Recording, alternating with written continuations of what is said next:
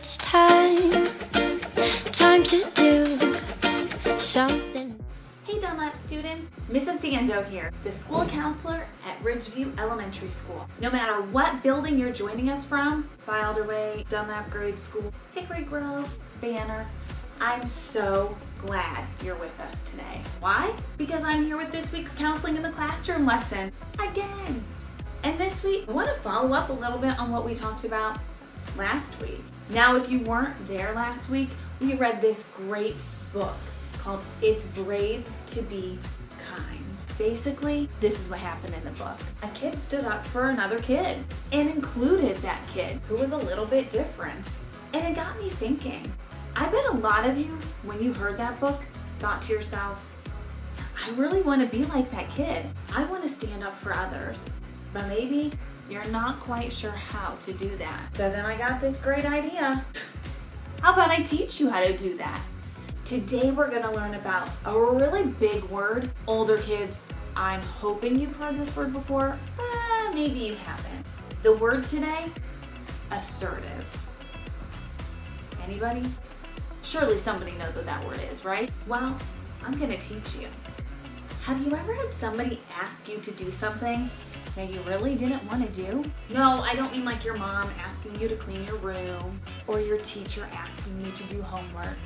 I mean, have you ever had like a kid on the bus tell you to do something that you know you shouldn't do? Or anybody ever have like that friend that always chooses the game no matter what? Or maybe like our book last week. You ever see a kid do something that they shouldn't be doing, but you're not quite sure how to react? You need to be assertive. Assertive is just a really big word to say you know how to communicate in a healthy and respectful way what you want and how you're feeling.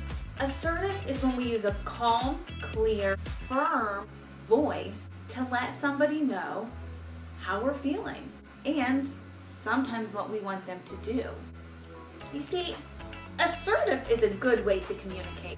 Sometimes though, when we want to communicate with somebody, we go about it in the wrong way. There are two other words I should probably tell you about. The first one, aggressive. Surely you've heard aggressive. Aggressive is when we tell somebody what we want, but we don't do it in a respectful way. And we don't use like a firm voice. We use an angry voice, probably an angry look on our face. Sometimes maybe even use some words that we shouldn't use. And then on the other side, that other word I want you to know is passive. Passive is just when, well, we don't really let people know how we're feeling or what we want. And that's not always good. So rather than being aggressive or passive, we want to be in the middle. We want to be assertive. So I want to teach you how to be assertive. And you should probably know by now, I have a book that I'm going to share with you, of course. The book we're going to listen to today that's going to teach us about being assertive is a book I'm sure many of you have heard before. And honestly, it's top-notch. One of my faves. The book is One by Catherine Otoshi. Let's get into it. One by Catherine Otoshi. Blue was a quiet color. He enjoyed looking up at the sky, floating on the waves, and on days he felt daring, splashing in the rain puddles. Every once in a while, he wished he could be more sunny, like yellow, or bright, like green, more regal, like purple, or outgoing, like orange. But overall, he liked being blue, except when he was with Red. Red was a hothead. He liked to pick on Blue. Red is a great color, he'd say. Red is hot, blue is not. Then, Blue would feel bad about being blue. Sometimes yellow comforted Blue. Blue is a very nice color, she'd say. But yellow never said that in front of Red. She never said, stop picking on blue. Green, purple, and orange thought blue was nice too, but they never told red to stop either. Every time red said something mean and no one spoke up, he got bigger and bigger and bigger. Soon, red grew so big that everyone was afraid of him. No one dared stop him. Red picked on all the colors. Then, everyone felt a little blue. Until one came. He had a different shape, with bold strokes and squared corners. He was funny. He made the colors laugh. Red saw this and got very hot. Stop laughing, he told yellow. Stop laughing, he told green. Stop laughing, he told purple and orange. And they did. Red rolled up to one. Stop laughing, he told him. But one stood up straight like an arrow and said, no.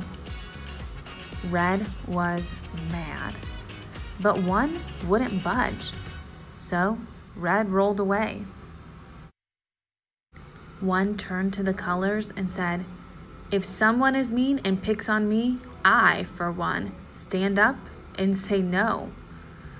Then yellow felt brave and said, me too. Green agreed and said, me 3. Then purple became 4 and orange became 5. Blue saw the colors change. He wanted to count. Red grew red hot. He felt left out. He grew hotter and hotter and hotter. Red raced over to Blue and said what he always did. Red is hot. Blue is not. But this time, Blue stood up tall and became 6. Red can be really hot, he said, but blue can be super cool. Red blew a fuse and tried to roll over Blue. But everyone took a stand and said, no! Seeing them standing tall made Red feel very, very, very small. Then Red turned even redder and began rolling away. Blue called out, can red be hot and blue be cool? Red stopped in his tracks. Red can count too, said one. Red rocked and rolled and turned into 7. Everyone counts, they shouted. Then Red laughed and joined the fun. Sometimes it just takes one. Can you guys guess who the assertive character was in that book? One used his voice in a healthy and respectful way to let Red know what he wanted. And he wanted Red to stop. Now, we also have an example of aggressive in that book. Red was really aggressive. Red was loud. Red was unkind. Red was disrespectful. Red wasn't communicating in an assertive way. Red was communicating in an aggressive way. We also have an example of passive in there too.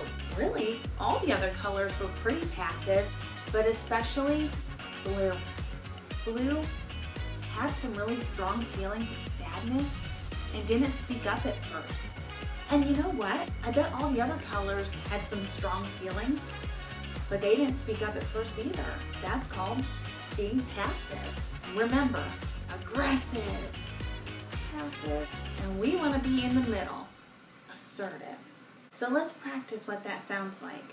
And yes, big kids, 5th graders, who are probably laughing, maybe, I don't know. You're gonna practice too. I always like to practice assertiveness with something I call an iMessage. And no, I don't mean like when you text each other on your iPads or your iPods. An iMessage is a healthy, assertive way to communicate your feelings to other people. The reason it's called an iMessage is because it starts with the letter I. An iMessage sounds like this. I feel blank. You fill in that blank with your feeling. When you blank, you fill in that blank with what the person is doing that you don't like. Please stop. Please don't do that again. Please listen to me. So I'll give you an example. Let's say at recess, a group of students chases you every day, and you're just not a fan of it anymore.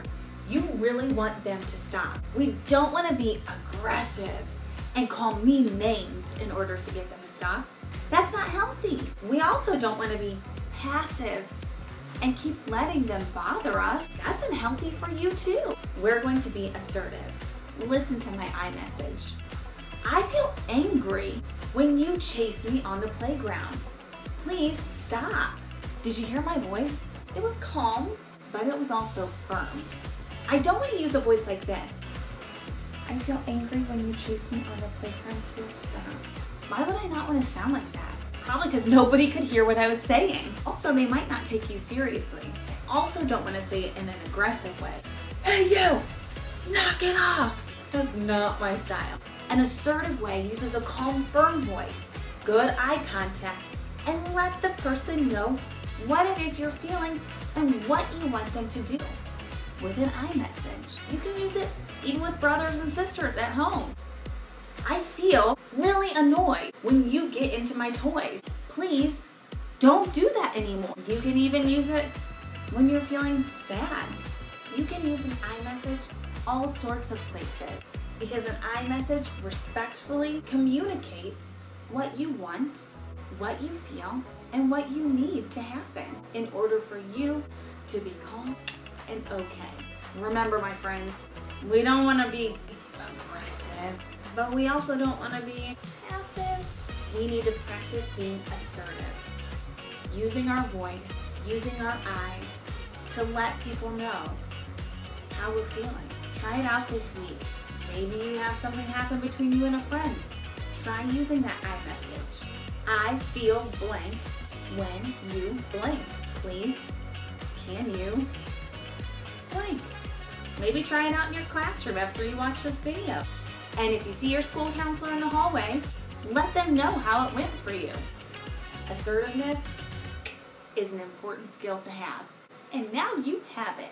And Dunlap students, as always, you belong, you matter, and you are worthy.